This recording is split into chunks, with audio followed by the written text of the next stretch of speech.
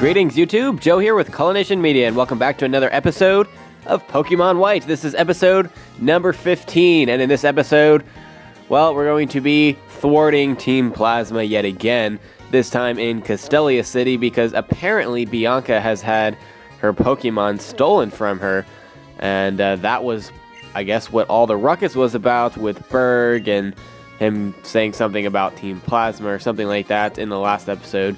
I don't know exactly what it's all about, but apparently this girl Iris is with Bianca, and she said that her Pokemon was stolen. So we need to get it back. Having said that, finding a person or a Pokemon here in Castelia City will be like finding a needle in a haystack. Very true, Berg. Very true. The city is huge. I spy a gym leader? Last time went so well, I thought I'd grab another Pokemon. Rethinking. I need to get out of here. And the Team Plasma Grunt runs off, so I guess that's the lead that we need.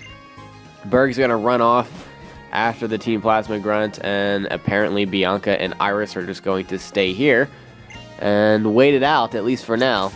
So we need to be prepared for a battle, because when we do catch up to him, we do need to battle. I'm going to keep Timpole out in the front, and off we go. We're going to get right into the thick of things. Okay, so where we need to be is the street with the gym. So that's the last street over, and it should be up this way. There's Berg, that way. There, heading toward the gym, and off he goes down the street, and we need to follow him. And on the left-hand side, you'll run into a bunch of Team Plasma members confronting Berg in front of this building here. This is definitely the place. Yeah, I would say you're about right on that. No one's here, not a soul. No other Team Plasma members, nor any of the 7 sages. If you think I'm lying, why don't we have a little battle and find out? Alright. So, apparently Berg is going to get double-teamed here by 2 of them at once, and we only have to fight 1. So we get the easier end of the stick. But after all, he is a gym leader. Gym leader. Why did I say it like that? A gym leader. I don't have an accent like that in real life. Alright, so this Team Plasma Grunt is going to start off with a Sandile at level 17. It's a ground and dark type, so we have just the advantage over this thing, because we should be able to take it out in 1 hit with Bubble Beam. Nice. Down it goes, and it didn't even have the Intimidate ability, not that it would have mattered.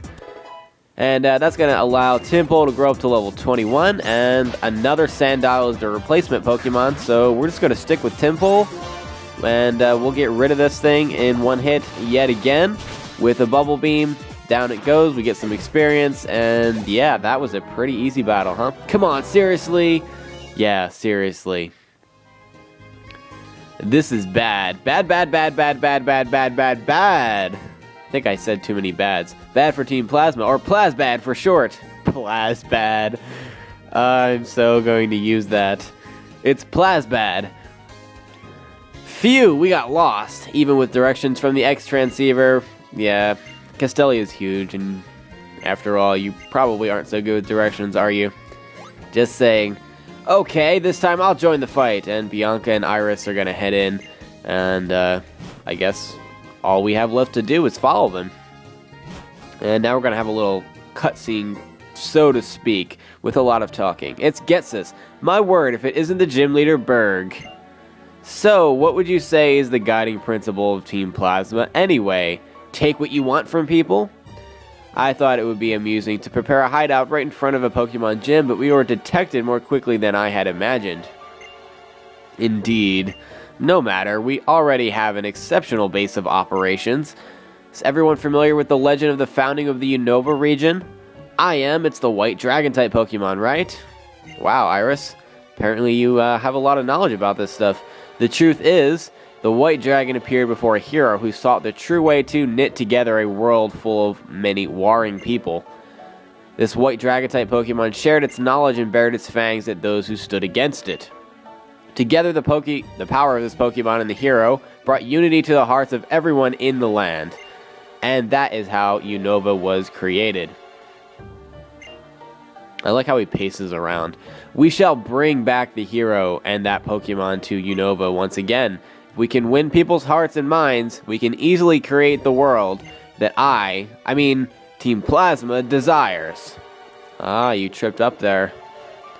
Here in Castelia, we have a lot of different kinds of people.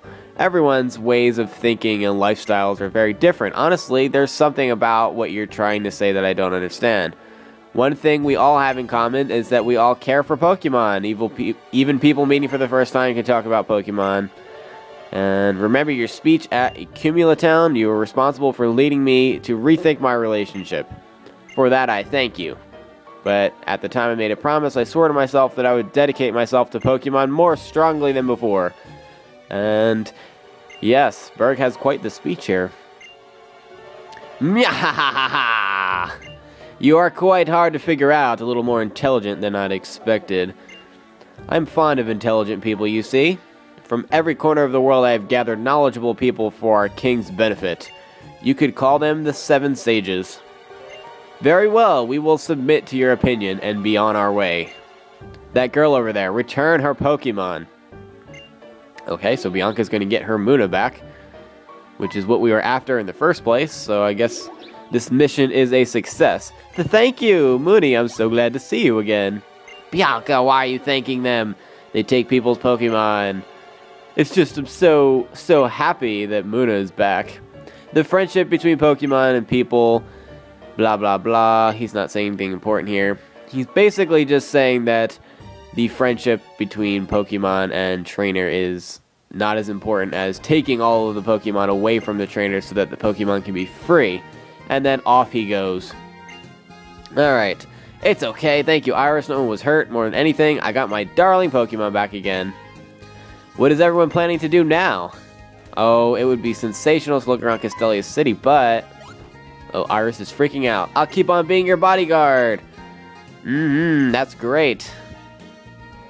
Okay, so I guess Iris and Bianca are going to go touring the city. Well, good luck with that. Also, thanks for looking for the Pokemon. Here, this is for you, and it's a Yachi berry, or Yachi, or a Yash, depending on how you want to pronounce it.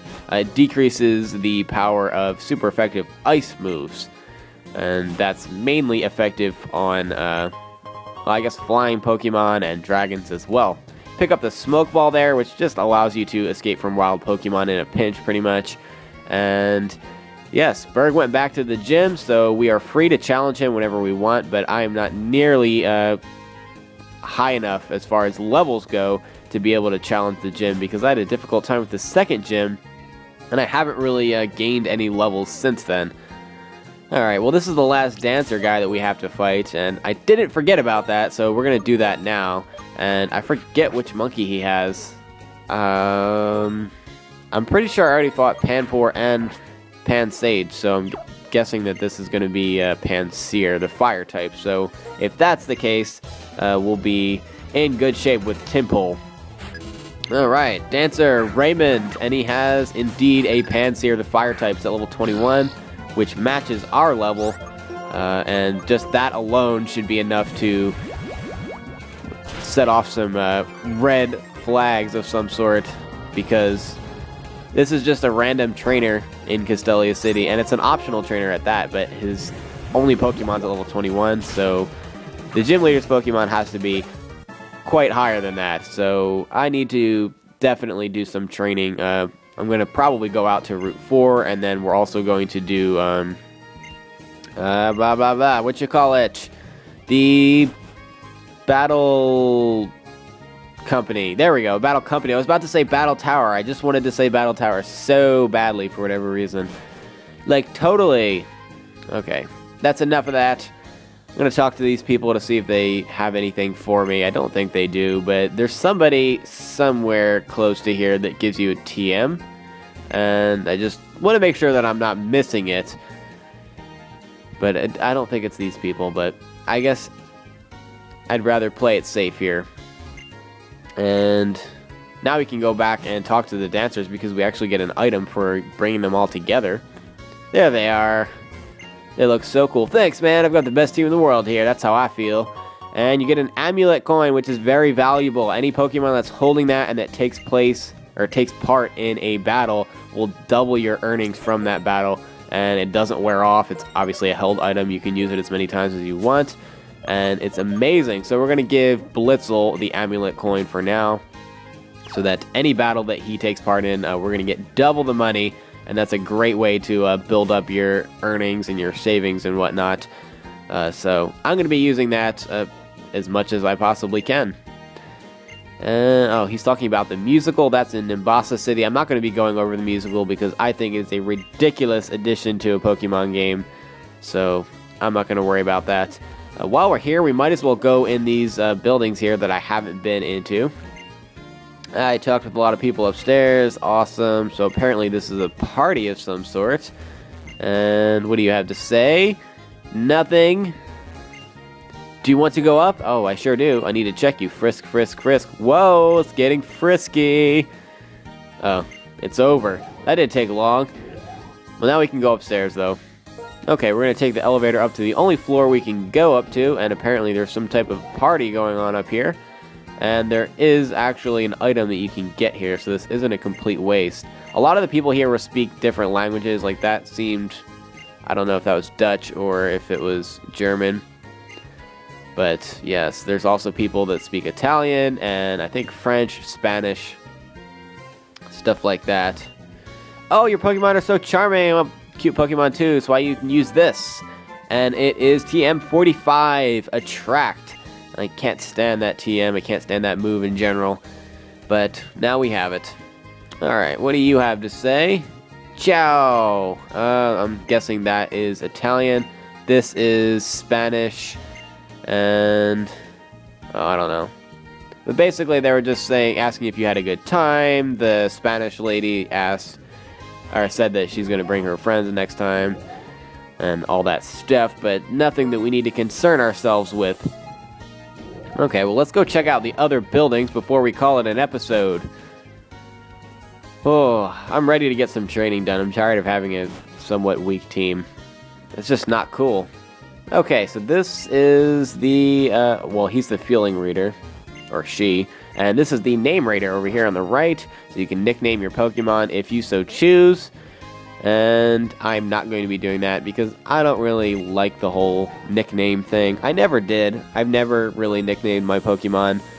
I don't know why, but I just never have, even since I was a kid. All the way back in 1996 when I first started playing Pokemon, I just never nicknamed anyone. Okay, so this guy right here, you need a password for him. That's actually somewhat of an event. When the games first came out and you had the shiny Suicune, Entei, and Raikou thing with, I think, Celebi and, what was it, Zoroark? Or whatever. I don't even know if Celebi was involved in that, but I know Zoroark was. So, yeah, that's all that is. I'm not going to go into that because it is an event. And in this building over here, what do we have? Anything interesting? My Patrat's ability is Keen Eye. Okay. As if I didn't know that already. And yeah, thankfully this is going to be the last of exploring Castelia City. Anyway, if you talk to the scientist right here, he'll evaluate your Pokedex. We have 26, so he's going to give us Eviolite, which increases both the defense and special defense of the Pokemon holding the item. The only catch is that it can only have a positive effect on a Pokemon who is not evolved and still needs to evolve. So I don't think it works on Pokemon that don't have an evolution. It needs to be a baby, so to speak. When I gaze down at the city, I'm scared. Whatever. He's scared of heights. Cool. What do you want? Me oh my! Oh, this guy is going to explain all the badges to you and the effects from getting each badge. But again, not interested in that at the moment. But if you are, now you know where he is. And that's all the buildings, I think. So we're good to go here.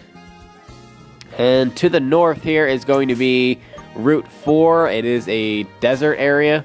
And before I go out there, let's give, I guess, Timpole the Eviolite for now to buff up his defenses, because he needs it. He always is getting killed. Okay, we can go straight on through, and yeah, this is the gate to Route 4. I'm going to stop here, guys. In the next episode, we're going to go out there, we're going to train a little bit, see what else we can do before going to the Battle Company, and then eventually the Castelia Gym to take on Berg.